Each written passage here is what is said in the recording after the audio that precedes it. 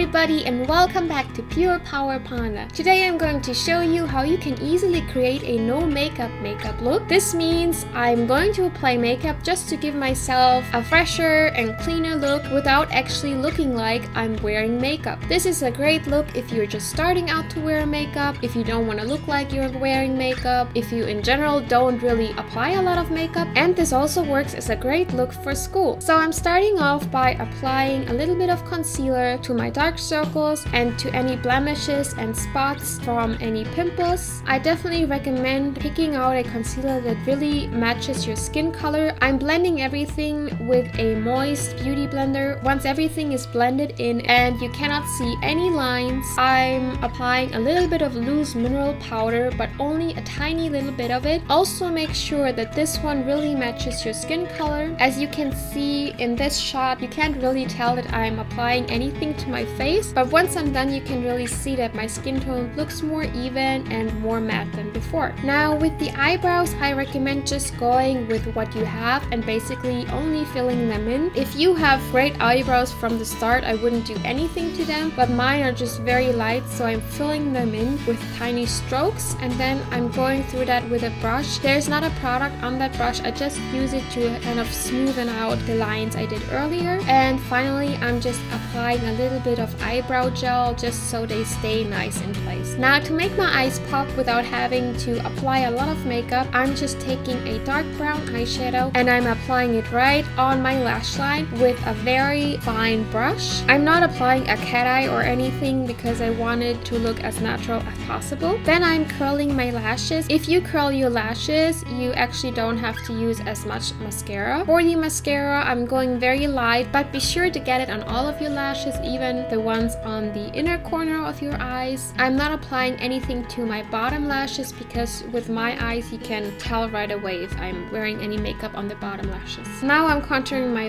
face with a light bronzer. Be sure to blend it out really well so there won't be any visible lines. And if you want a more natural look, I recommend bringing it upwards to the temples and the forehead. Now for blush, I recommend using a cream blush because these have a more natural texture. For the color, I wouldn't go with a peach or pink color. For most people, when they're out and they're sweating and running, usually it's a more red undertone, so that's why I picked this color. And I'm also not just applying it to the apples of my cheek or my cheekbones because I want a really natural look, so I'm actually applying it all over my cheek and even on the back of my nose because this just gives a more natural look. On the lips, I'm just applying a little bit of lip balm, and just to give everything a nicer and fresher effect, I'm applying some highlighter with a brush to the outer corners of my lips and even on the bottom. This kind of looks like I'm wearing lip gloss, but I'm not, and it's just really nice because it reflects the light. I'm also applying that same highlighter in the inner corner of my eyes. You can't really tell in this video, but that's the whole point of it. It's gonna reflect a lot of light and just make me look more fresh and awake. So this is the finished look. Here you can see the before and after shot again. I think I do look a lot fresher without actually looking like I'm wearing a lot of makeup. Obviously, if you are a girl and you're into makeup, you can probably tell that I'm wearing makeup, but I'm sure most guys wouldn't be able to tell. I really hope you enjoyed this video and it had some helpful tips for you. Thank you so much for watching. I will see you in my next video. Bye bye!